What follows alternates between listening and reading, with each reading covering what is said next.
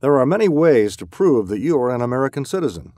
You could be born to parents of American nationality, or on American soil, or take a test to become a naturalized citizen. But it wasn't always that easy. During the colonial period of the United States, it didn't matter what your origin was because a formal government did not exist.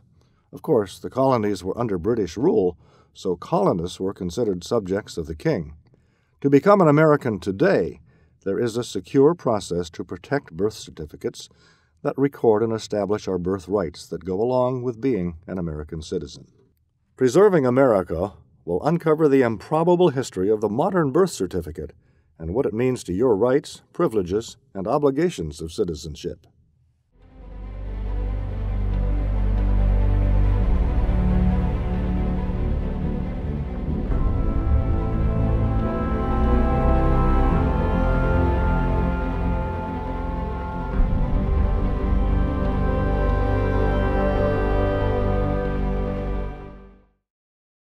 The birth certificate was born from a tradition that reached the American colonies along with the German immigrants when they arrived in the 17th century. They indirectly influenced the creation of the birth certificate with an art form that was used to record their family ancestry. Any type of birth record that occurred prior to the Revolution most of them occurred in New England, in which the towns kept records of whenever somebody was born or somebody died, somebody was married. There are registers up there, and so those are the only type of birth, death, marriage records that exist in colonial times for most of the colonies. Most of the American colonial provinces developed their own naturalization policies outside of English law. These policies were generally accepted as the royal colonial charters did not explicitly grant naturalization to all colonial subjects. In many instances, citizenship was an expression of the public will provided through the colony's legislative processes. In New England, Massachusetts, if you will, they all came from England, where they had been collecting vital records mandated by the king. In 1538, Henry VIII declared that churches would record birth, marriage, and death records. So all of the people from England who settled in New England had that tradition already. And of course, it was done primarily early in the 1630s by the church. But then the towns in New England were mandated to record vital records. So New England is a wealth of wonderful information because we have the town records and the church records. Even under the threat of the British Parliament, the colonies persisted in drafting local laws to fulfill their growing demand for new immigrants until those powers were completely prohibited by the Crown in 1773. When you're getting into the Revolutionary War, some of that stopped because you're dealing with differences in government. The government is changing during the Revolution. And then we start with the federal government and the entire federal experience. And the various states would end up deciding whether or not to do any type of birth recording. Most of them decided not to do so. One state did, and that was Vermont. Apparently has been recording births since the prior to the colonial period. Leading up to the American Revolution, debates over property and political rights exposed a growing belief among the colonists that foreign residents who worked hard toward the common good deserved an equal share as well as citizen rights. The colonists were generally in favor of immigrants, as their contributions to the welfare of the colonies were highly valued. It was this environment in the colonies that allowed Americans to examine the concept of allegiance. This also played into the emerging belief in the equality of rights, regardless of one's origin. The Declaration of Independence mentioned this in its charges against King George III. It stated that the king has endeavored to prevent the population of these states for that purpose obstructing the laws for the naturalization of foreigners. After the American Revolution was over, the Articles of Confederation stated that each colony could independently pass its own naturalization laws. As a result, the new American states produced capricious naturalization laws and requirements. However, certain assumptions were made, including affirming allegiance to an authority, and a mandatory period of physical residence prior to obtaining the right of citizenship. The Constitution, which did not address naturalization but acknowledged the lack of legal uniformity under the Articles of Confederation, unfortunately, policies and procedures were not developed at the federal level until 1952. Previously, colonies and states levied their own form of documenting the naturalization and birth rights of its citizens. I think there was a lot more trust back in the 17th and 18th century. If somebody came in to record a deed, usually both parties came in, the government would accept that these parties are definitely saying, I received money from the first person. And likewise with the church, although the minister certainly would know his parishioners and would know that that baby being brought in to be christened belonged to that couple. There wasn't the huge question there might be today to prove that what you are doing is really legal. In medieval European cities and villages, births were recorded by the church, who maintained a simple register, a practice that was imported to the colonies by the Quakers and Pilgrims and continued until the 20th century. However, the real purpose of the register was to track property transactions. I think the correlation is not only just between the birth certificates and immigration, you also have the correlation between immigration and, I think, the lineage societies all being founded about that time to prove that you were an American. There is that, that document there that will prove that you are actually born in America, that you are an American citizen, that you are not a foreigner who just immigrated into this country. So I think that's part of the reason for the rise of birth certificates. Of the 50 states, 31 states passed some sort of vital records law between about 1900 and 1923. From a genealogist standpoint, this is where we run into difficulties because each state has its own policy. There's no federal policy regarding issuance of birth certificates. It's strictly a state function. And the states all have different varying laws relating to the information which might be available. Because the recording of births and deaths is strictly a state function and not a federal function. Churches would keep records as a means of tracking births, marriages, and deaths. In 1682, the Pennsylvania colony established a law requiring records to be kept of all births and deaths of the inhabitants of the colony. Although these vital statistics were recorded in registers by local churches or town clerks, they lacked any sort of consistency and enforcement. It was a religious function primarily. Now in 1682, there was a law on the books when Pennsylvania was first created to maintain vital records. However, it was not enforced.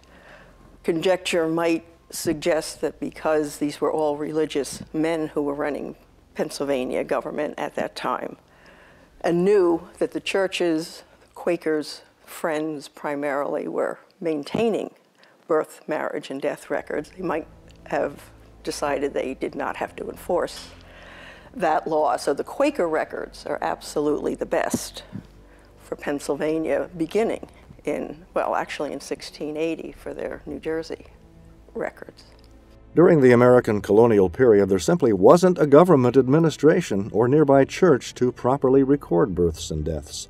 So it was left up to the local communities and families to document these important events.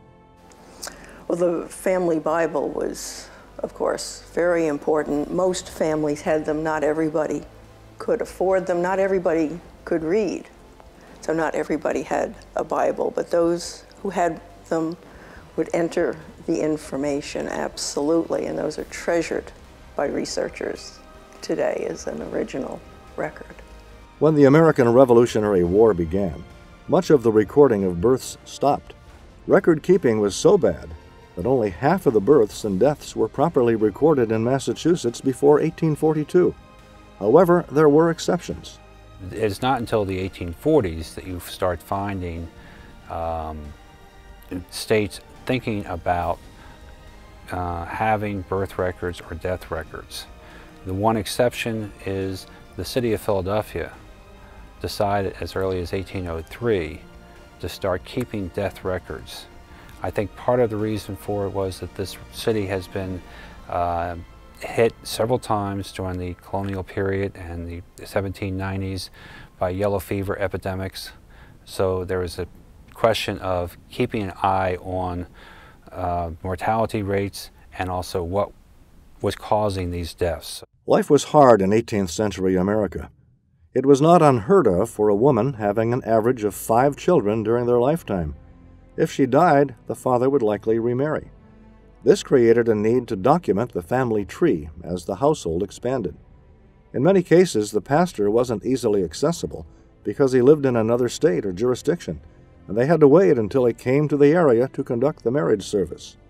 When they started settling the frontier in Pennsylvania, itinerant ministers would travel around, absolutely, and people would get married as they could when somebody was going to be in the area. Yes, there was much of that as they pushed westward and were living very remotely, so they would get married by whatever religious minister happened to come into the area. In Germany, some state officials tried to control population growth by setting a legal restriction on marriage to make it more difficult to achieve. As a result, the peasant society created customs separate from the traditions of the church, which would later have a direct impact upon early colonial history. As Germans immigrated to the American colonies, a large population settled in southeastern Pennsylvania. They were primarily from Lutheran and Reformed German families. German-speaking people immigrated from Europe for a variety of reasons. The Lutherans and the German Reformed, who were the vast majority of the immigrants, came primarily for economic opportunities. But then there was a whole range of other groups, including the Mennonites, the Schwenkfelders, the Moravians, and other smaller religious sects that came because of religious persecution in Europe, that they were welcome in Pennsylvania due to William Penn's policies of religious tolerance. And so they could practice their religions here, but also find economic opportunity with land in Pennsylvania. These immigrants brought a range of traditions with them, including, first of all, many different German dialects. There wasn't a unified German language that they brought. They also brought distinctive architectural practices with them, and then especially their decorative arts. Everything from particular types of furniture and techniques of decoration to pottery, and of course the Fraktur, or the decorated manuscript arts. They also imported an art form to document births, baptisms, deaths, and marriages. It was an art form deeply rooted in German medieval manuscript art or lettering known as Fraktur. It was a German typeface that was primarily used from the 15th century until World War II. Fraktur at its most basic is derived from a Latin word referring to the fractured or broken style of the lettering. Fraktur in the original, the earliest sense, was basically a typeface used in German-speaking areas of Europe, and then there was a manuscript style of lettering derived from that typeface. So in Europe, if you were to look or ask to see a Fraktur, you could be shown anything really printed in that typeface. But in America, the term Fraktur has been applied, beginning in the 20th century especially, to this distinctive genre of decorative works of art on paper, including all types of certificates and other documents. American Fraktur was a reflection of the European tradition of illuminated manuscripts. Artists would take a mechanically printed piece and then add elaborate hand-drawn swirls or scrolls as decorative art. This process maintained the illuminated manuscript tradition from the Middle Ages. Fraktur was used for a variety of purposes. The most common type was the birth and baptismal certificate, and this was especially popular with the Lutherans and the German Reformed. And in that church, baptism was a particularly significant religious rite of passage, and so they would produce these documents to commemorate that. Fraktur drawings were executed by mostly male teachers and their students by hand, utilizing ink and watercolor. Fraktur were found in a wide variety of forms, such as writing samples, birth and baptismal certificates, marriage and house blessings, book plates, and figurative scenes. Other groups of the Pennsylvania Germans, such as the Mennonites and the Schwangfelders, did not practice infant baptism, and so they developed different types of Fraktur, things related to the educational system, such as writing samples and alphabets. Also, Fraktur was used for book plates to identify ownership of the books. And it was also used often as kind of a gift that people might commission a New Year's greeting, for example, to give to a neighbor or a friend. There were love letters that were exchanged. There really was a large variety of Fraktur, but with that birth and baptismal certificate being the primary example. Most of the Fraktur artists were men, and they tended to be schoolmasters or ministers because those people had the necessary education to make these documents. They were, of course, literate, but they also had access to the clients. If you were a minister, you were baptizing children, you could make these certificates as perhaps a bit of a side business. If you were a schoolmaster, making writing samples and things for your pupils made a great deal of sense. The kind of interesting thing that begins to happen is that as one schoolmaster teaches his students to write like him, to copy his writing with these certificates, you get a couple of those students then, perhaps in the next generation, who were very good at copying their teacher's work. And before you know it, you get these sort of regional schools developing that really grew out of one particular artist's influence. Most American Fraktur were created between 1740 and 1860. The first Fraktur created in North America was drawn by artists around 1750 at the Ephrata Cloister, about 30 miles west of Philadelphia, Pennsylvania. Early Fraktur produced at the cloister was created with inks, paints, and paper. The earliest Fraktur in America that we know of begin in the 1740s at the Ephrata Cloister in Lancaster County. But by the 1760s, we're starting to see some totally manuscript, handwritten birth and baptismal certificates. It's not until the 1780s that we begin to see printing of these certificates begin, and that starts at the Ephrata Cloister, where they had a printing press. The artists were trying to keep up with demand, and so printed certificates were very practical and efficient. They could add hand-applied color to them, watercolor decoration, and sort of fill in the blanks with the genealogical data. But we also see them starting to use woodblock stamps, that they would add embellishment to the certificates with them, all ways of sort of mechanizing or speeding up the process to keep up with demand. Birth and baptismal certificates were later made by well-known clerks or scriveners who traveled from town to town demonstrating their penmanship and creative flair on ready-made certificates or templates. Several particularly well-known Fraktur artists, and there are dozens who we have distinctive bodies of work, but we don't know the names, perhaps, of the makers. One of the real sort of founding fathers of Fraktur, if you will, is a German immigrant named Heinrich Otto, who came from Germany, settled in Berks County, Pennsylvania, first as a weaver, but then became a schoolmaster. And he was one of the first to use those printed certificates from Ephrata, but also was making absolutely gorgeous, elaborate manuscript certificates for young people. And he trained a number of his sons, actually, to follow him in Fraktur production. And so 4 of his sons are known to be Fraktur artists as well. The treasures of Fraktur are the intricate hand-drawn birth certificates and book plates made by skilled artists. So here we have a very particular type of Fraktur, a very rare one, known as a metamorphosis. And this 4-part booklet was made by the schoolmaster Durs Rudy, who worked in Lehigh County. He immigrated from Germany in 1803, but soon settled in Lehigh County. And basically what this booklet was intended for the sort of religious instruction of children, that they could manipulate these flaps and change the scenes and follow this story.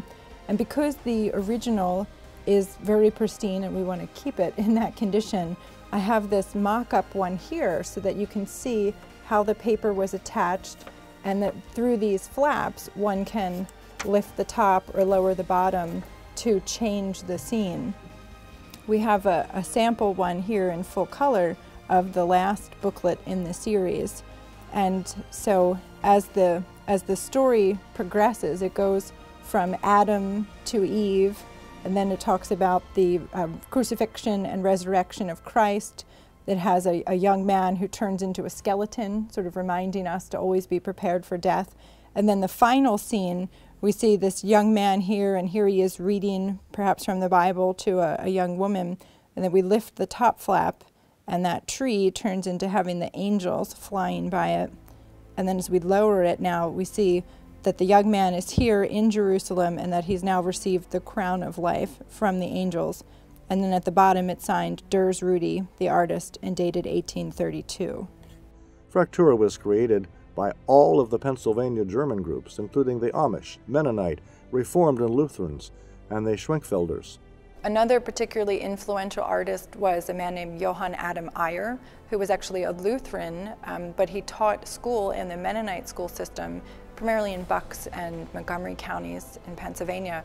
But Eyer was one of those highly influential schoolmasters who taught generations of students to follow in his footsteps. And so one has to be very careful in distinguishing their work. You have to really look at the subtleties of the handwriting to try to figure out whether it's Eyer or one of his students that you're looking at. As hand-drawn art of Fraktur began to dissipate, the printed form began to evolve. Writing samples were relegated to Bibles and chests, and blank certificates were printed by the thousands to supply the Pennsylvania German public consumption.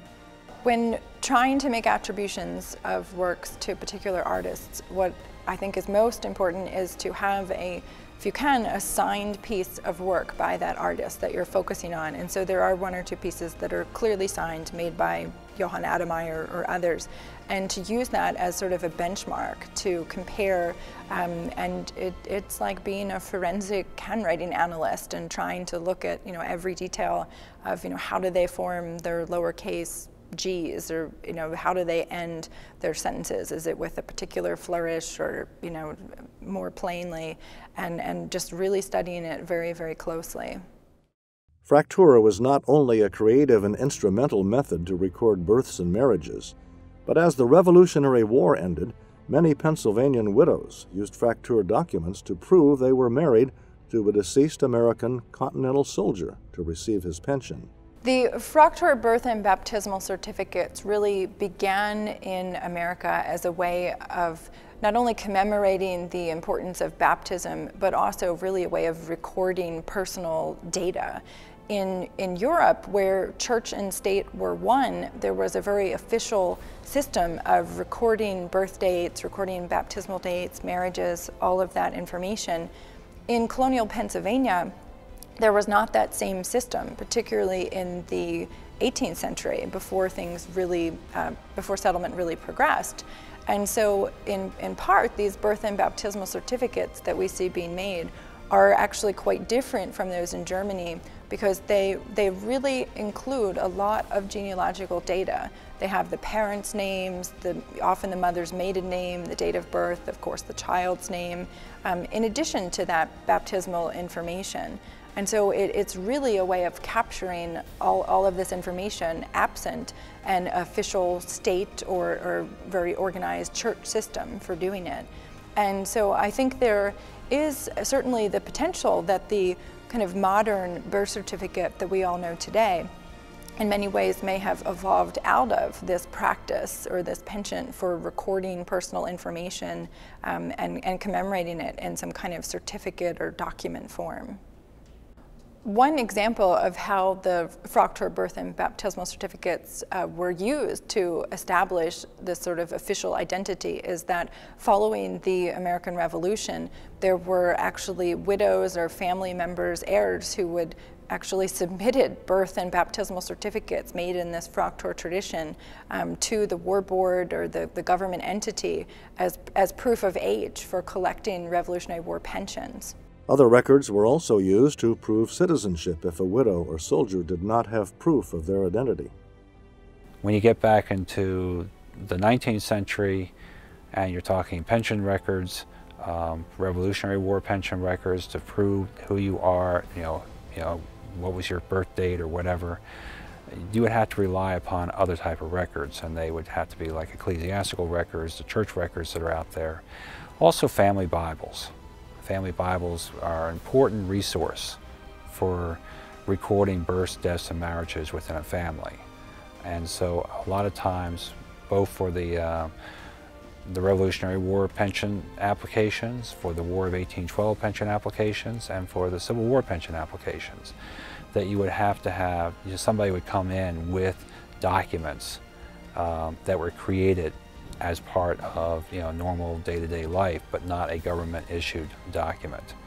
Out of this tradition, various laws were eventually created in the late 19th and early 20th centuries to modernize and centralize the recording of births, deaths, and marriages in Pennsylvania.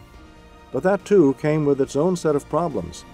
The United States did not have a national registration system for births and deaths because the Constitution left the responsibility up to the individual states.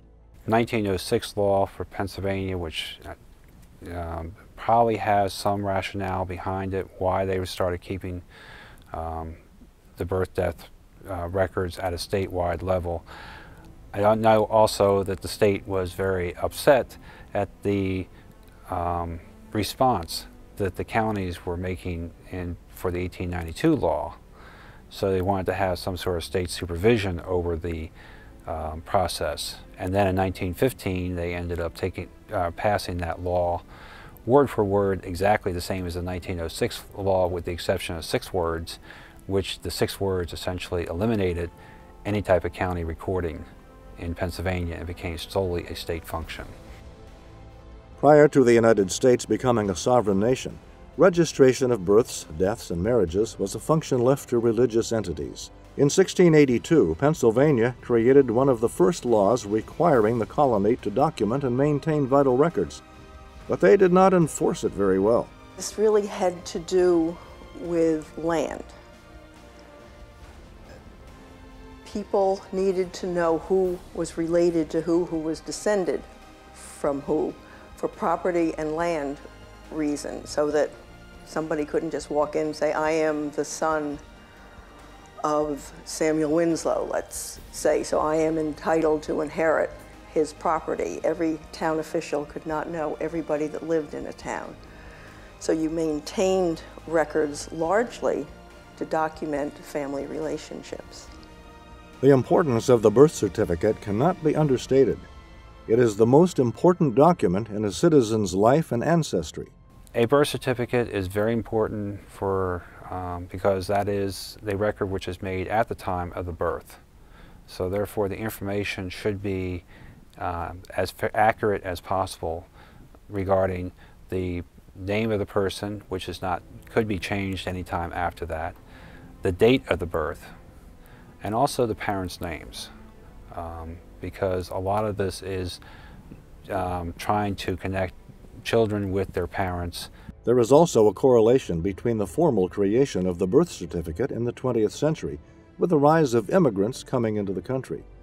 The passage of vital record laws and lineage societies were developed as immigrants wanted to prove they too were Americans as a way to be quickly assimilated and accepted into society. When you talk about lineage societies, and the lineage societies in America, a lot of them started in the 1880s, 1890s, and so there may have been a influence by the lineage societies for this as well. And of course today, 100+ years later, any genealogist who is working on lineage societies, of course, loves the birth certificates because they give that connection between parents and child. Death certificates were not as accurate because the information was provided by someone who may not know all the details of the deceased. For death certificates are based upon some informant giving that information to the funeral director, who types up the death certificate, and that information may not be completely accurate. Prior to the creation of the formal birth certificate, any American applying to the Social Security Administration for a pension was forced to use the American Census as an alternate birth certificate to prove who they were. Other records, such as church records or family Bibles, were also used to prove one's identity in order to get a pension. That's where the census comes into play. And this is something during the 1930s with the advent of Social Security. And you had all these people who were 65 years old and older who were going on Social Security, and they had no documentation for when they were born.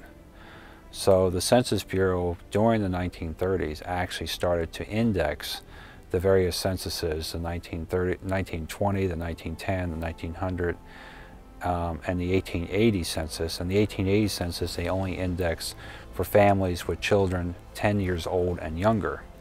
And it was not an every family index. And it was primarily so people could use the census as an alternate birth certificate.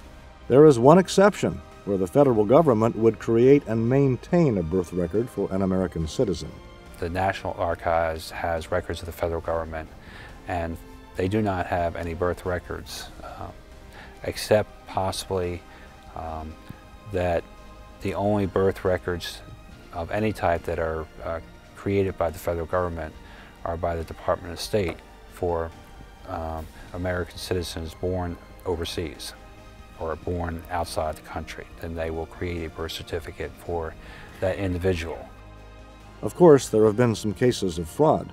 There was a naturalization case in 1840 where 3 people were naturalized with the same declaration of intention.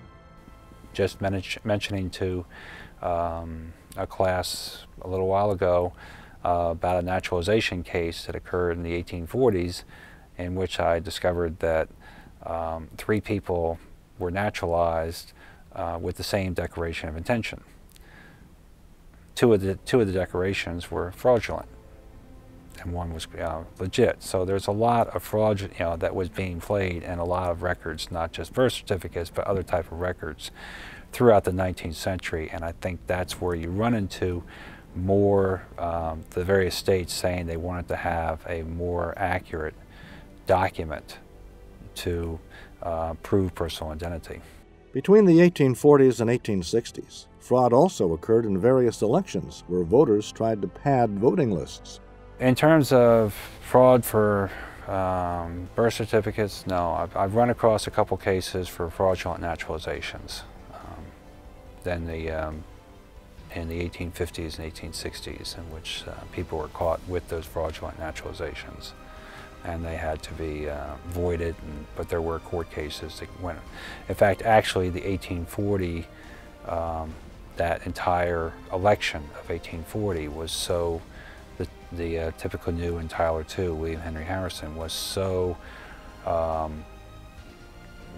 fought by, politically fought, to the point that there were over 100 fraudulent declarations of intention that were created in the Philadelphia Court of Sessions Court, that were created and backdated and then pasted into a decoration volume over there. And somebody spotted it all, and they had to void all 100 or whatever number there were of these fraudulent declarations. The reason for it was that they were trying to pad the voting list. Naturalizations in the 19th century were a very extraordinary political process at the time. Naturalizations usually take place in September or October of an election year, just before November voting. Remember, naturalization during the 19th century is a very highly political process, and it is most of your naturalizations in the 19th century take place usually in September and October of the year. And then also that you have peak points that the major naturalization years are presidential election years. In 1952, when the United States naturalization law was born as a uniform rule of naturalization created as part of the Immigration and Nationality Act. It states that Congress shall have the power to establish a uniform rule of naturalization. The Act set forth the legal requirements for the acquisition of and divestiture from American nationality. The requirements have become more explicit since the ratification of the 14th Amendment to the Constitution. The 14th Amendment was adopted on July 9, 1868, after the Civil War, as one of the Reconstruction Amendments. The amendment addresses citizenship rights and equal protection of the laws, and was proposed in response to issues related to former slaves. Section 1 of the 14th Amendment to the United States Constitution states, "All persons born or naturalized in the United States and subject to the jurisdiction thereof are citizens of the United States and of the state wherein they reside." A person becomes a citizen of the United States at the time of birth by virtue of the first clause of the 14th Amendment, stating a person must be born in the United States, has parents that are subjects of a foreign power, but not in any diplomatic or official capacity of that foreign power, or has parents that have permanent domicile and residence in the United States. In the modern world, most countries have laws that regulate the registration of births. There is one commonality among all countries. It is the responsibility of the mother's physician, midwife, hospital administrator, or the parents of the child to see that the birth is properly registered and recorded with the proper government agency. The registration of that birth provides each child rights as a citizen of his or her country, and all of the government benefits that go with it. The Articles of the United Nations Convention on the Rights of a Child states every child has a right to a name and nationality, and it is the responsibility of national governments to ensure this right, asserting that the child shall be registered immediately at birth and shall have the right from birth to a name and to acquire a nationality. Becoming a citizen is a status recognized under law as being a legal member of a sovereign state or belonging to a nation. A birth certificate may be a small paper document, but its tradition and history establishes who you are and provides access to the rights, privileges, and obligations of citizenship.